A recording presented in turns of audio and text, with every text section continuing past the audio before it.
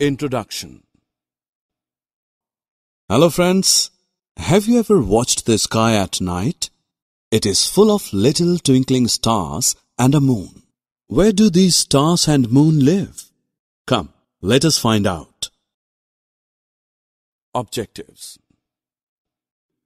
At the end of this course, you'll be able to know the various parts of our universe, describe star, planet, and the moon. Friends, all that we see in the sky is just a part of the universe. There are many stars, planets, and satellites in the universe. They all appear to be very small, though they are too far from us, but actually they are very large in size. Do you know that our planet Earth is also a part of the universe?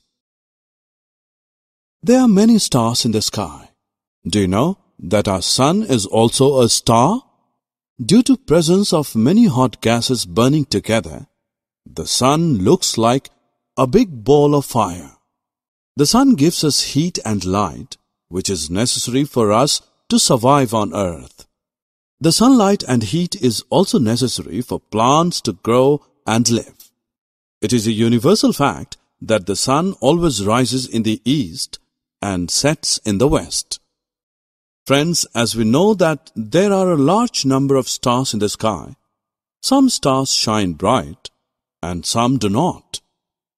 You can also notice that some stars are single, while others come in as a group or collection to form different shapes and patterns. Look, this one is called Great Bear. This bright shining star is a pole star that always seen at the same place. So after getting knowledge of stars, now we move on to the next topic, that is planets.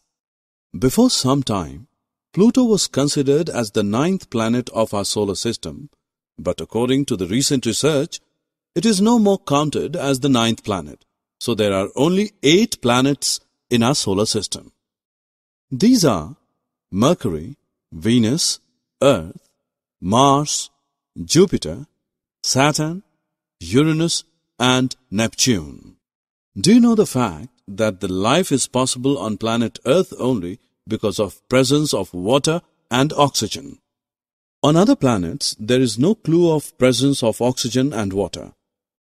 Apart from this, the extreme temperature is also not suitable for the existence of life on other planets.